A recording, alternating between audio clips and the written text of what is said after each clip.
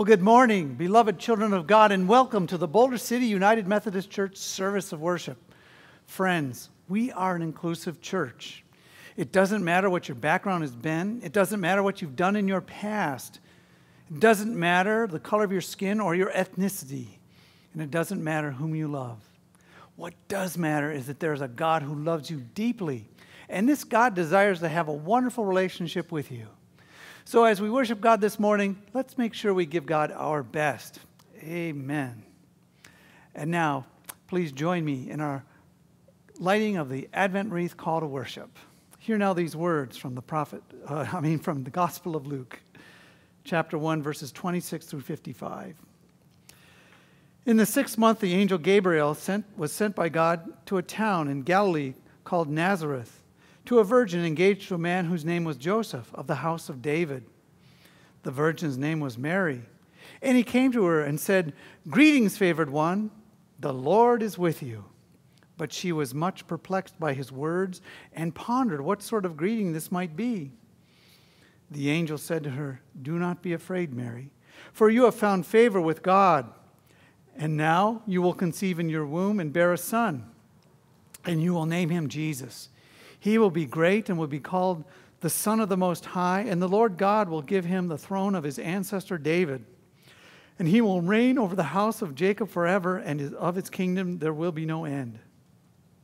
Mary said to the angel, "How can this be, since I am a virgin?" The angel said to her, "The Holy Spirit will come upon you, and the power of the Most High will overshadow you. And therefore the child to be born will be holy. He will be called Son of God. And now your relative Elizabeth, in her old age, has also conceived a son. And this is the 6th month for her, who was said to be barren. For nothing will be impossible with God." Then Mary said, "Here I am, the servant of the Lord. Let it be with me according to your word." And then the angel departed from her. In those days Mary set out and went with haste to a Judean town in the hill country, where she entered the house of Zechariah and greeted Elizabeth. And when Elizabeth heard Mary's greeting, the child leaped in her womb. And Elizabeth was filled with the Holy Spirit and exclaimed with a loud cry, "Blessed are you among women, and blessed is the fruit of your womb. And why has this happened to me, that the mother of my Lord comes to me? For as soon as I heard the sound of your greeting, the child in my womb leaped for joy. And blessed is she who believed that there would be a fulfillment of what was spoken to her by the Lord." And Mary said, "My soul magnifies the Lord, and my spirit rejoices in God my Savior, for he has looked with favor on the lowliness of his servant. Surely, from now on, all generations will call me blessed. For the Mighty One has done great things for me, and his holy is his name. His mercy is for those who fear him, from generation to generation. He has shown strength with his arm. He has scattered the proud in the thoughts of their hearts. He has brought down the powerful from their thrones and lifted up the lowly. He has filled the hungry with good things and sent the rich away empty. He has helped his servant Israel in remembrance of his mercy, according to the promise he made to our ancestors, to Abraham and to his descendants forever." During this season of giving, we pause to open our hearts, our minds, our spirits to receive God's blessings.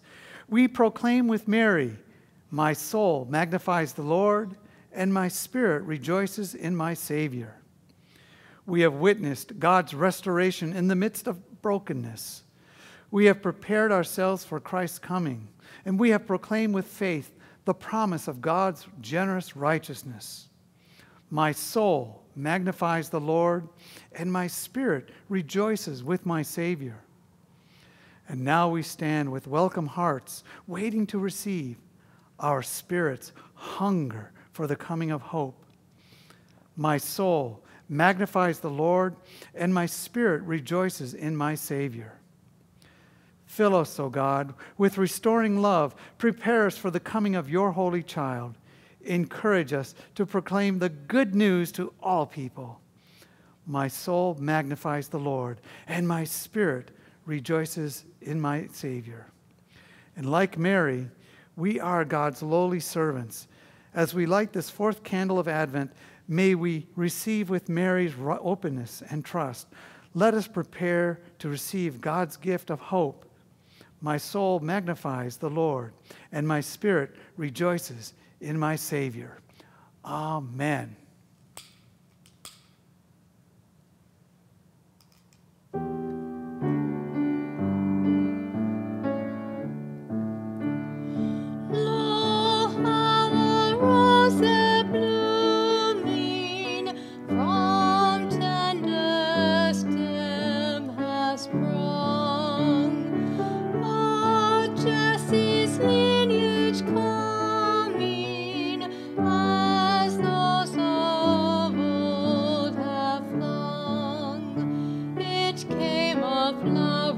Bright amid the cold of winter, when how spent was the night.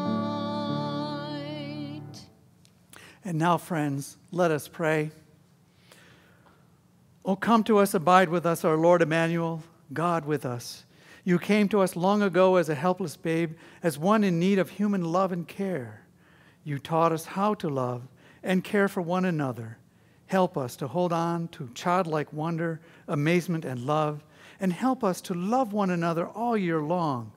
Guide our feet into the way of peace, as only the Prince of Peace can lead us, as laying down our lives for one another and serving one another. In the name of Christ, Emmanuel, God with us, we pray. Amen. Now, friends, our sermon series, Company's Coming, continues. Today, Waiting on the Threshold. I invite you now to hear these words from 2 Samuel chapter 7, verses 1 through 11, 16. Now, when the king was settled in his house, and the Lord had given him rest from all his enemies around him, the king said to the prophet Nathan, "See now, I am living in a house of cedar, but the ark of God stays in a tent." Nathan said to the king, "Go, do all that you have in mind, for the Lord is with you." But that same night the word of the Lord came to Nathan. "Go and tell my servant David, thus says the Lord, are you the one to build me a house to live in? Have I not lived in a house since the day I brought up the people of Israel from Egypt to this day? But I have been moving about in a tent and a tabernacle. Wherever I have moved about among all the people of Israel, did I ever speak a word with any of the tribal leaders of Israel, whom I commanded to shepherd my people of Israel, saying, why have you not built me a house of cedar? Now therefore, thus you shall say to my servant David, thus says the Lord of hosts, I took you from the pasture, from following the sheep, to be prince over my people Israel. And I have been with you wherever you went, and have cut off all your enemies from before you. And I will make for you a great name, like the name of the great ones of the earth. And I will appoint a place for my people Israel, and will plant them, so that they may live in their own place and be disturbed no more. And evildoers shall afflict them no more, as formerly, from the time that I appointed judges over my people Israel. And I will give you rest from all your enemies. Moreover, the Lord declares to you that the Lord will make you a house, and your house and your kingdom shall be made sure forever before me, and your throne shall be established forever. And may the Holy Spirit help the church understand these words for our lives today. Well, we've been waiting for Jesus for over 2,000 years now, right? The second coming, the second advent. We have been on the threshold waiting. The world has been on the threshold waiting. It's been a long wait, and I'm sure that I know that I'm eager to welcome Jesus for his second coming. But we're also on the threshold of Christmas. It's just a few days coming up now, and I'm eager for that as well, as sure we all are. But we put ourselves in the place of those before that first Christmas. For there was hope in that time that God would bring change to the world. The world needed it. The people of Israel, God's people, needed it. But about 1,000 years before that first Christmas, God was working for change in the life of the Israelites. They had settled down in the Promised Land. They experienced the ups and downs with clashes of people who lived in the neighboring territories. recall, and you heard it in the scripture as well, that God had to raise up judges to bring help and aid to God's people when they misbehaved. And then came the last judge, Samuel. Remember Samuel? God directed Samuel to anoint Saul as king. Saul did okay at first, but then fell out of favor with God. And so God called up Samuel again and says, I want you to go to the house of Jesse, and I want you to anoint one of his sons. And remember that all these wonderful sons of Jesse were lined up, and Saul looks at each one, but still not one. And then there's that shepherd boy who's out in the field right now. So he's called in. Saul, God says, this is the one, this shepherd boy. So, David now has been anointed, the next king of Israel. Of course, this is still while Saul is king of Israel. And you might recall all the drama that happens between David and Saul until ultimately, during a battle, Saul falls on his sword and dies. And David had worked hard now to build the coalition of the tribes of Israel to make them into one nation, unified by one king. And it's finally happened. It's finally happened. And he makes Jerusalem the capital of God's people. And now David gets to rest, you might say. He gets to kick back in his nice cedar house, kick back and relax because he's been delivered from all of his enemies, and he can take rest now. But think about it. David has this very nice house built of cedar. Probably has good landscaping as well. And probably one day when he's walking out, he notices out in his backyard that next to the backyard, there's this tent, the tabernacle of God. How does that compare to the place that David is living in? So David gets this bug. He decides that he wants to build a house for the Lord. He wants to build a temple for God. You know, I can remember nights when I was camping out in my little pup tent outside our big house. I imagine that kind of perspective was the same for David, this small thing compared to his big thing that he's living in. But again, that didn't sit right with David. God should have a nice place too. The writers from homiletics, they share this interesting things. King David, who has many wars and battles yet ahead of him, who has yet to commit adultery with Bathsheba, who has yet to engineer the death of Bathsheba's husband, who has yet to do anything to avenge the rape of his daughter Tamar by Ammon, his son, who has yet to deal with the rebellion of another son, Absalom, is thinking of building a house for the Lord, for his heavenly parent. They also share, it's hard to know the king's motives. And one can speculate, however, perhaps there's a quid pro quo idea lurking in David's heart. If he does something for God, God will continue to do some things for him.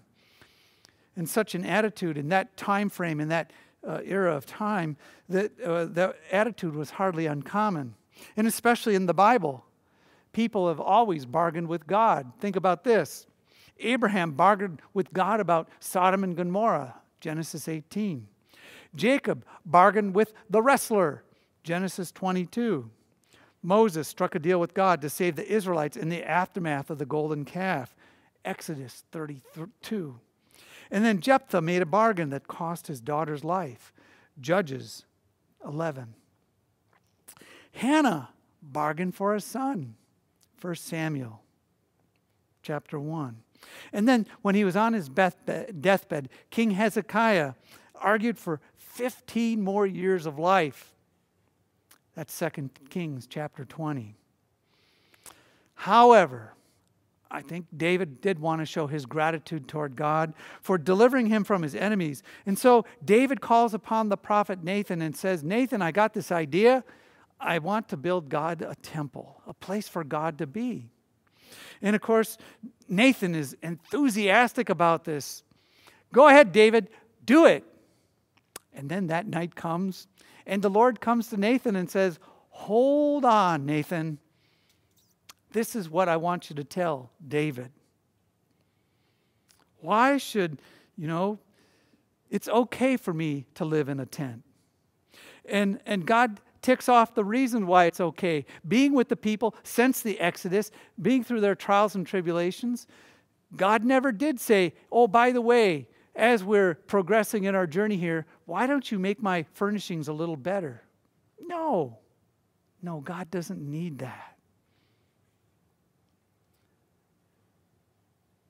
Think about this now, centuries later, that Peter, James, and John are with Jesus on that mountain of transfiguration.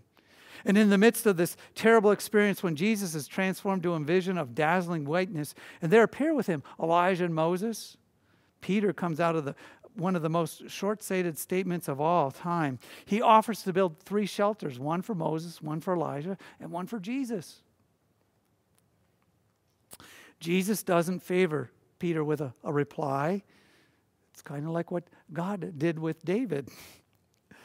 Peter's so busy doing what he thinks to be the Lord's work that he fails to appreciate the wonder of what he's seeing, what he's experiencing. The revelation of Jesus as God will one day glorify him. So there are times when we are very much like Peter and David as well. We're so busy doing what's important to us that we miss what God is telling us plainly. We too strive to build a house for God who prefers a tent. So the truly lasting achievement is not what we build for God, but what God makes of us through grace given beyond our deserving. Have we been gathering loads of cedar wood and expensive marble, laying stone upon stone to build a life where all is successful and secure, only to find that the place set aside for God is empty and deserted? If so, it may be a time to set out for the wilderness, to find the place where God challenges us to take risks. God may spurn the ornate temples we build, but God never rejects us. When we lay aside our blueprints, our tools, and our block, and take up the road as pilgrims in this life, we find our Lord is there, walking beside us. God does tell David that he won't build a home for God. Rather, David's son will build a home for God, will build a temple for God to dwell in. And recall that Solomon is that son that builds the first temple there, but it's never called God's temple, is it? It's always referred to as Solomon's temple. So now let's go back 1,000 years into the future after King David, and we find God working with us again.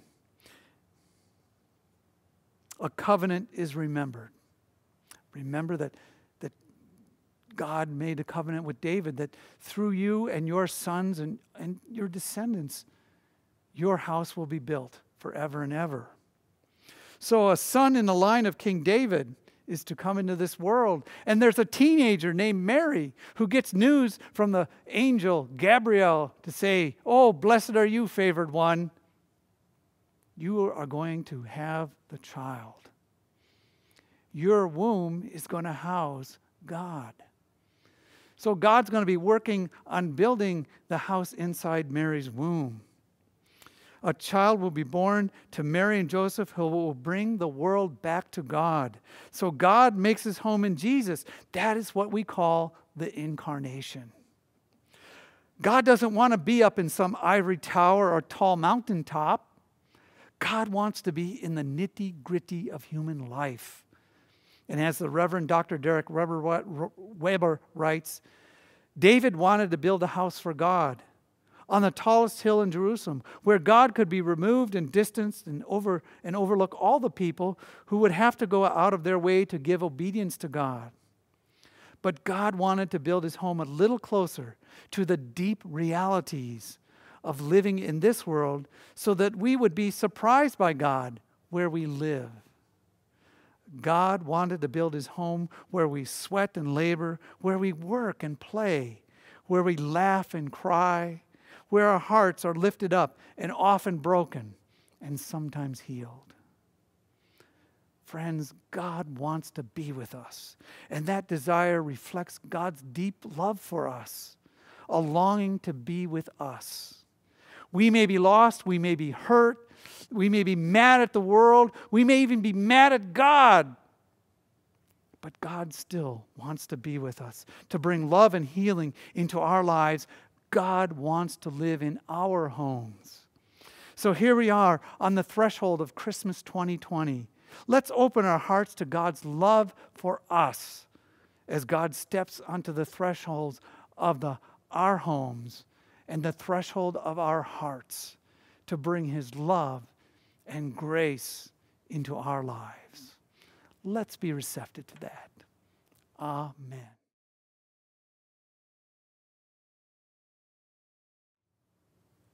And now, friends, it's time for our virtual offering. And I continue to thank you for your extravagant generosity toward your church and toward your God. Let's now give a prayer of thanksgiving for the offerings that we will receive during this coming week. Gracious and generous God, we offer our gifts to you, knowing full well we have devoted so much more energy into finding the gifts for our families and much less on the gifts we offer to you. You gave Mary, an unmarried girl, a son so the world might have a Savior. Her response was so simple. Here I am, the servant of the Lord. Let it be according to your word. May her affirmation of faith and obedience be the gift we offer this day. In Christ we pray. Amen.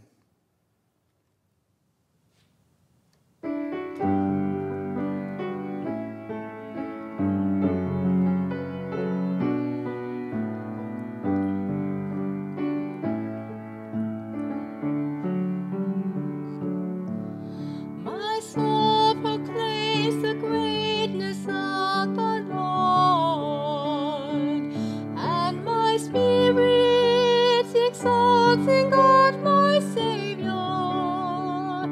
For He has looked with mercy on my lowliness, and His name will be forever exalted. For the mighty God has done great things for me. He remembers His promise to our fathers. And holy, holy, holy is His name. He has mercy in every generation. He has revealed His power and His glory. He has cast down the mighty in their arrogance, and has lifted up the meek and the lowly. He has come to help His servant Israel. He remembers His promise to our fathers. And holy, holy, holy is His name. And holy, holy, holy is His name.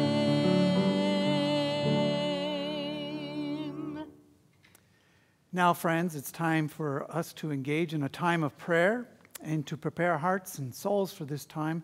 Let's now sing, Come and Find the Quiet Center. Come and find the quiet center in the crowded life we lead. Find the room for hope to enter. Find the frame where we are freed. Clear the chaos and the clutter. Clear our eyes that we can see all the things that really matter. Be at peace and simply be.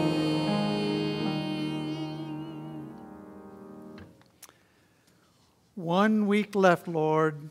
Just 1 week left. Can we get all the things done that we have set before us? Have all the cards been mailed, the greetings extended, the gatherings coordinated and placed in our calendar for that big last rush before the big day? Have we forgotten anything? Have we forgotten anyone? It would be easy to say, we have forgotten the reason for the season, that phrase which is imprinted on keychains and coffee mugs. We think that if we post the note that says, Jesus is the reason for the season, we will truly be fulfilling our Christmas commitment. How foolish we are. Placing the words on the wall, taped to a bulletin board, on a refrigerator, does not place the words in our hearts. We replace the glorious story of God's incarnate word with tinsel and wrapping paper and believe that we are ready to celebrate. When will we learn? Come to us now, comforting God, with your powerful words of healing. Help us to remember the witness of Mary, a young girl who never expected to play such a role in salvation history. Put the brakes on our rushing and sit us down to hear the story of your absolute love for us. Get us ready for the birth of your Son, who will become our Savior. Move us from the focus of our festivities to a focus on witnessing about your love through serving others. Challenge us to reach out to people in need, not only with a check to support a particular endeavor, but with actual contact in ministries of sacrifice and service. In such times as this, remind us that we are called to proclaim your love through witness and service. We pray for our nation for healing at this time. And we pray that you continue to guide the health professionals to end this pandemic that we are in. And of course, we ask you to be present with our families and friends, wherever they may be. And we pray for the safety of all people during this final week before Christmas, for those who travel, for those who visit. Please help them to be safe. And we now take time to lift up names to you of those that we know and situations as well that we wish to share with you at this moment in silence.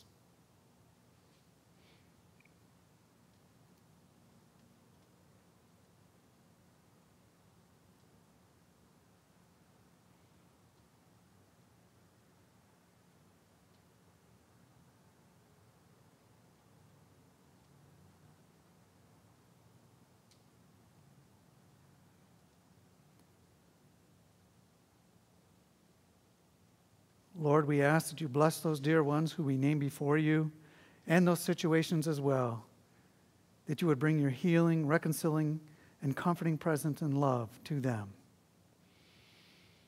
Again, Lord, remind us of the depth of your love for us as we think about the birth of your Son coming up in the next week, that we will indeed celebrate.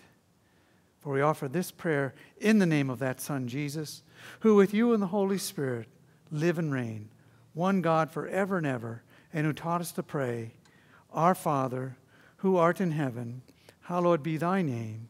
Thy kingdom come, thy will be done, on earth as it is in heaven. Give us this day our daily bread, and forgive us of our trespasses, as we forgive those who trespass against us.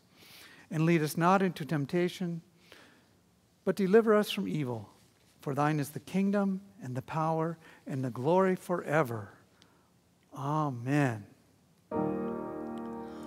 In the Spirit, let us travel, open to each other's pain.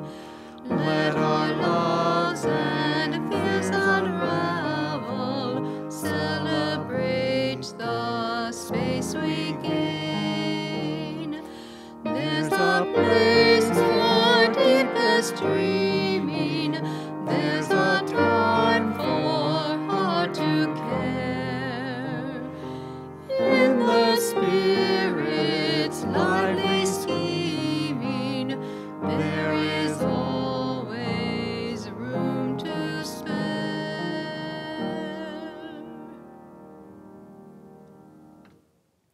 And now, friends, as we close our service, a reminder God loves us deeply.